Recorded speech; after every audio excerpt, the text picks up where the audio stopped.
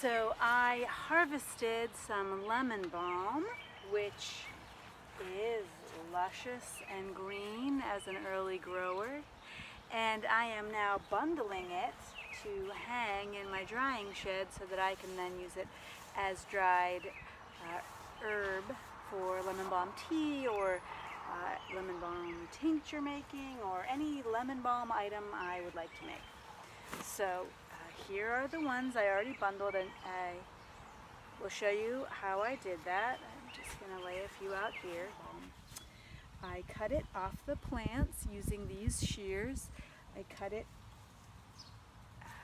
at right above a joint. So this is a joint where opposite leaves come out, and I cut right above the joint so that there's a long stem for tying.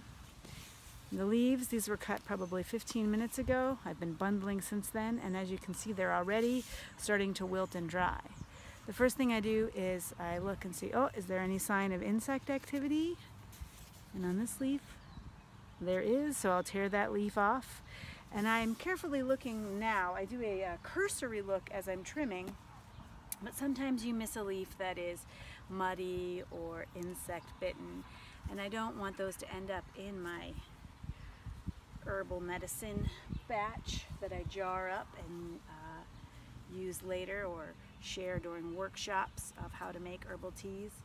So I carefully check it before I dry it so that I know once it's dried, everything that dried is usable for tea making, for tincturing. It doesn't take too terribly long, and then when I have a cluster of cleaned stems, probably 5 or 6 stems in a group, I will take it, and I have all this nice top area there. I take some jute or hemp, this twine that you can get in a hardware store or a garden center or sometimes even in a department store, seasonally available, and or a crafts store often will have it, and I wrap it around there a couple times, and then I pull it tight and I cross over. You can't see the jute from my fingers, but all I'm doing is making a knot and pulling it snug, cross it over, pull it through again. So there's a knot. And then I'll wrap it a couple more times just for extra stability. As these stems dry, they are going to get a little smaller, they're going to shrink down, and so then this jute will be a little looser, and I want to make sure that it's as tight as I can get it so that they don't fall out while drying, because I'm actually going to hang these to dry rather than lay them flat on the screen, which is another way that I could do drying of leaf herbs, and I will show you that with a different herb or a different harvest of lemon balm later. So I just tie a knot at the top, which leaves a loop to hang on the nail in my drying shed.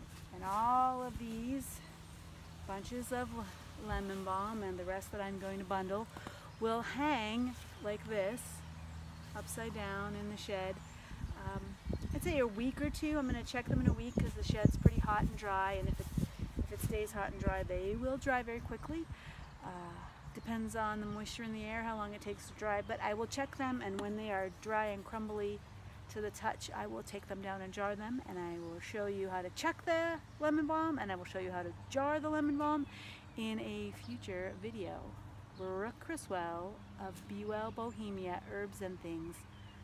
Thanks for watching the video. I hope you had fun, learned something, and will be harvesting your own herbs.